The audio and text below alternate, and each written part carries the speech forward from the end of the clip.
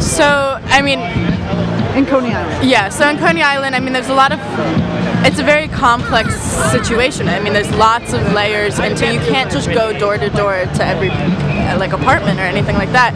You're dealing with, it's a very diverse area, so many different languages, many different cultures and backgrounds.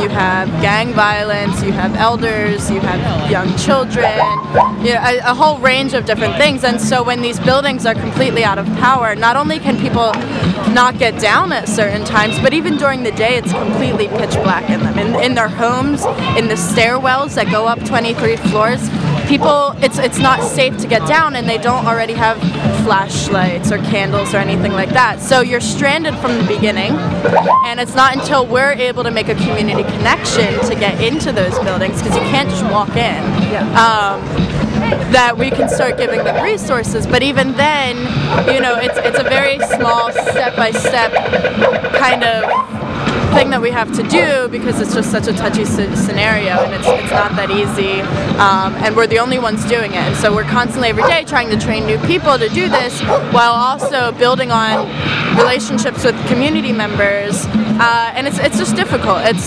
We're getting further along, you know, and we're doing like wonderful things, but there's still a lot to be done. So thank you so much. You're awesome.